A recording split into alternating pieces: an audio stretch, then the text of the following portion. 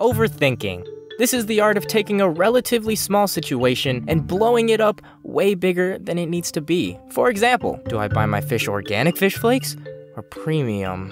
What if he doesn't like the premium ones? He'll think I don't care about him. Is he vegan? Just tell me what you want, you dumb fish! Example 2. Hey, babe. Hi. Did she just say hi? Hi? You didn't call me babe back. Oh, sorry, babe, I was just... What did I do? What? Are you breaking up with me? Babe, what? I was just... No, haven't you said enough? I'm leaving!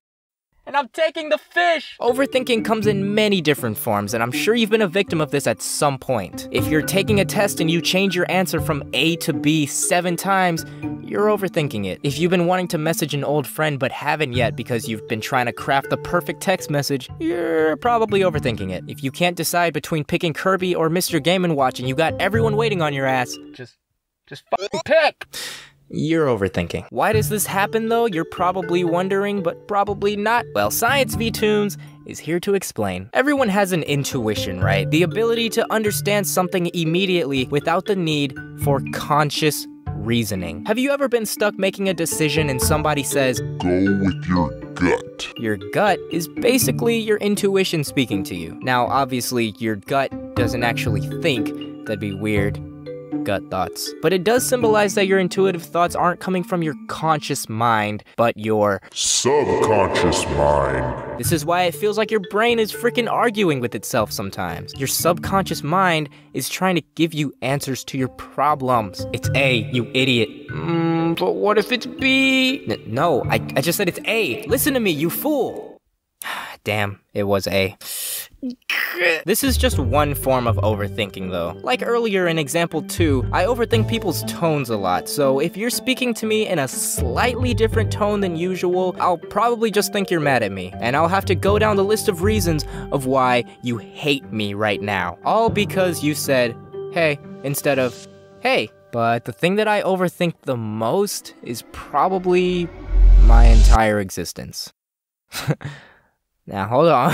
I'm serious, though. Sometimes I wake up in the morning and just go, what am I doing here exactly? Why am I a human and not like a cockroach or something? Someday I and everyone I love will be dead, and we'll all just be forgotten as we're just a sliver of time in the infinite universe. What are you looking at? This is called an existential crisis. You've probably heard of it. It's basically the moment you realize that life itself probably has no meaning and everything is just chance. We're all just on a giant ball hurtling through space with no destination.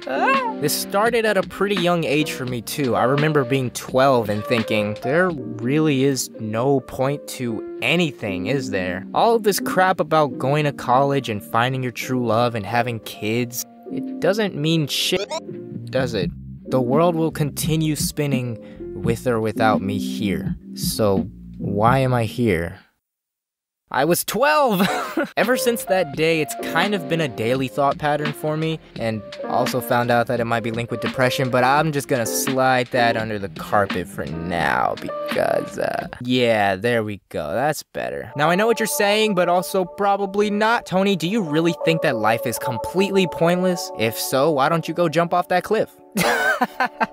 No. Listen, I do believe that life on Earth has a meaning. Experience. You see, every day you're making decisions, and those decisions determine where your life is headed and what you'll experience next. This is why overthinking is such a problem, because we fear regret. Time is only going forward as far as we know, and when you make a decision, you can't go back. You don't want to regret that you could have experienced something else. Something better. We hate the thought of being old and looking back and regretting that we didn't experience certain things in life. So how do you get over the fear of regret? Well, if the only real meaning to all of this is just for us to experience things as a person, then what do you want to do? You have the free will to create the meaning. So whatever it is you want to do, go give it your best shot. I mean, all we can really do is try anyways. And if you completely fail, knowing that you gave it your all feels much better than not trying in the first place. Life isn't supposed to be stressful.